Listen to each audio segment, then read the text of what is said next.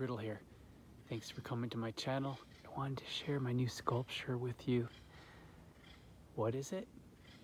Uncertain. I was working on some geometric energy generating designs, things like Merkabahs, and playing with three-dimensional pentagrams. And I constructed this from redwood branches and then went into it with the metallics and the crystals to further energize it. And then I hung it outside. It's pretty dynamic actually when you see it in person. And you can see it spinning in the wind really beautifully right now and catching the light.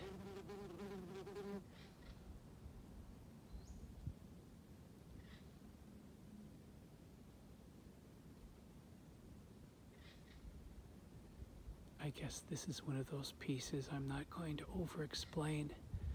I'm just going to see how the people react to it that walk by.